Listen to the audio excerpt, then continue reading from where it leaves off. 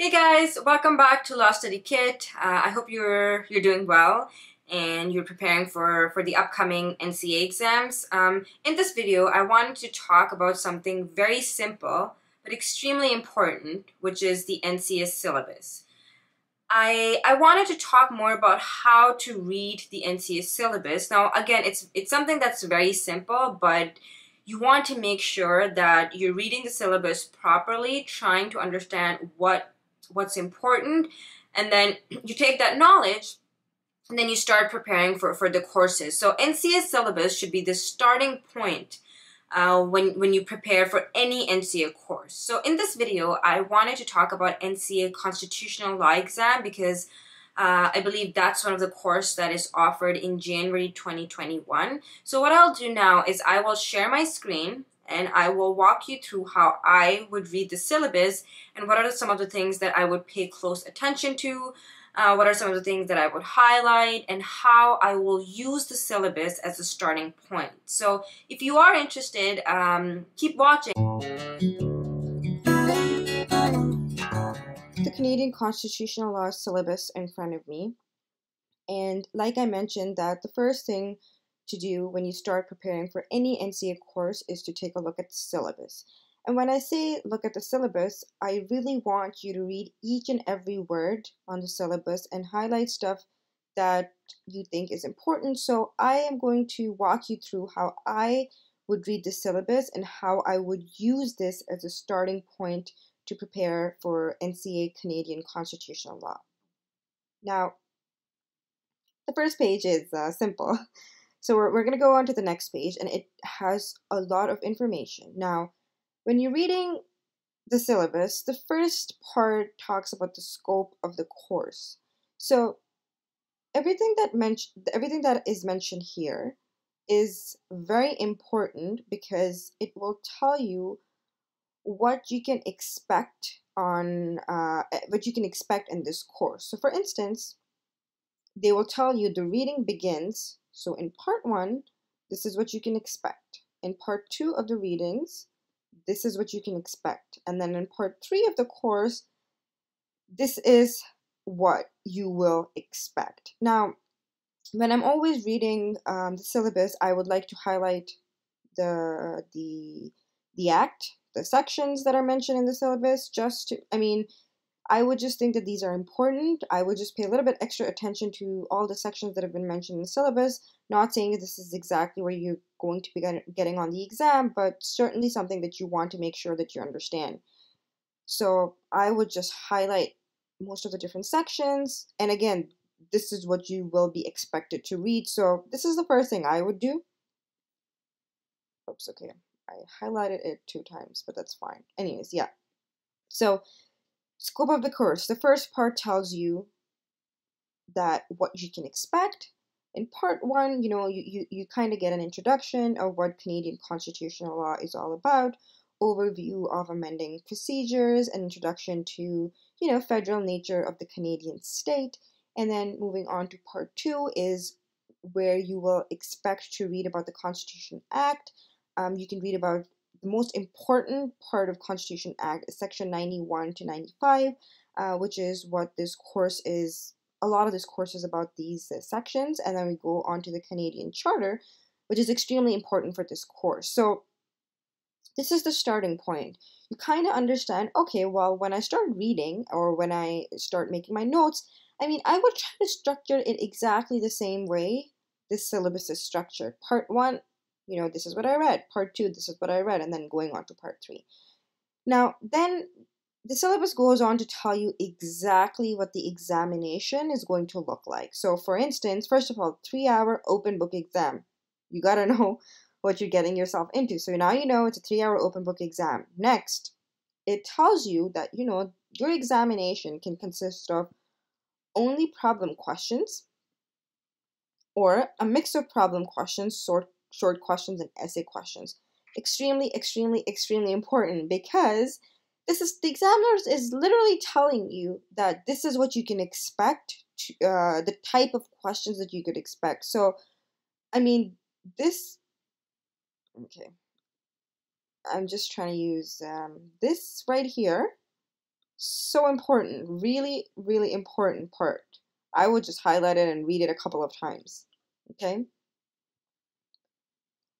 Now, the next section goes on to talk about typical it's actually telling you if you get a problem question, what is a problem question going to look like, right? And it's telling you that it will assess. You will be given a problem question which will assess you whether it is consistent with the provisions of the Constitution Act, and it will test your knowledge on ability to identify issues. All of this is so important. This is what the examiner is testing you on. So again, if I were you, I would just highlight all of this. No, I don't need that. I need this. Okay, so if I were you, I would just highlight this and I would just come on to this part again and again. Whenever you're answering the question, just come back to it and just see what the examiner really wants you to do. Okay.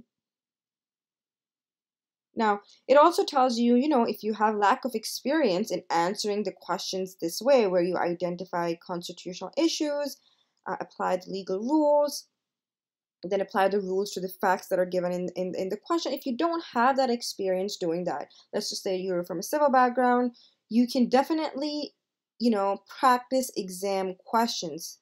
And this is not something that I am saying. This is what the examiner is telling you.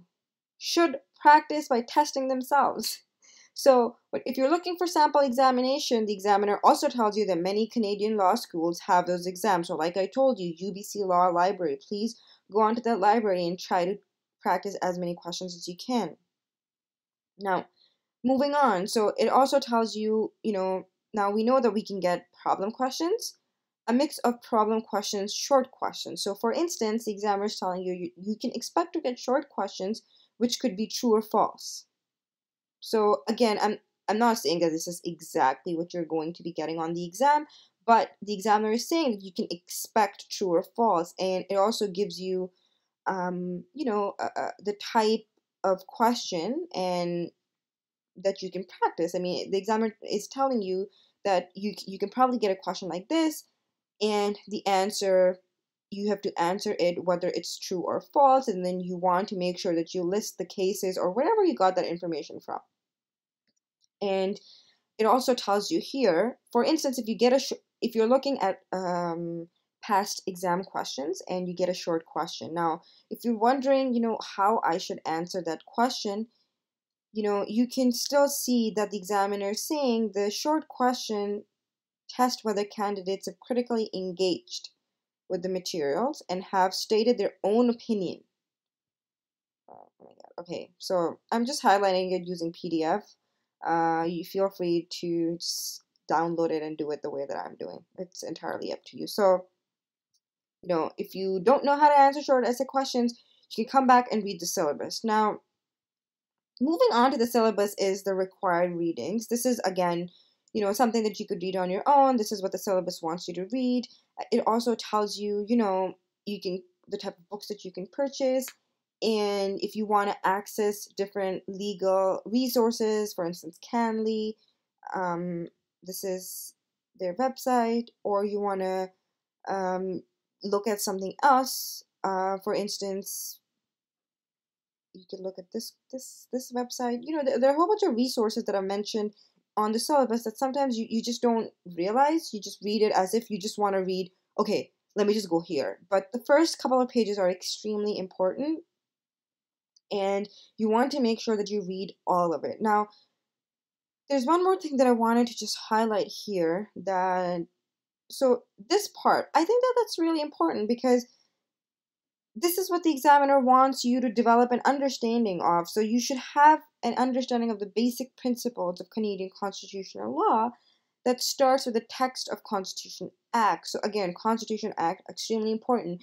When you're trying to use the act on the exam, you want to tell the examiner the sections that you're using or how you're interpreting the section. So this is something that's extremely important. Now, the rest of the syllabus, I trust that you're able to read it because, again, these are just resources that you want to read. But the first part, I feel like when I started reading constitutional law, I kind of skipped it in the beginning, and then I just had to go back to it and be like, oh, okay, so I should have read this at the start of whenever I'm trying to prepare for this course. So make sure that you are reading the syllabus, the first, not even the third, the first 2 pages, extremely important. Highlight what you think is important, and always come back to the syllabus if you don't understand, how to answer a question. What is it that examiner really wants you to do? So I hope that this was helpful.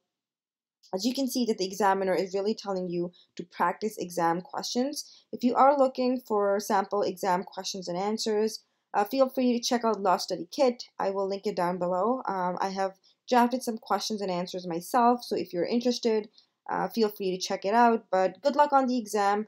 Make sure that you always start preparing for any NCA course by reading the syllabus. If this was helpful to you, I don't mind doing this for other courses as well. So please let me know in the comment section below if you'd like me to do this for other NCA courses.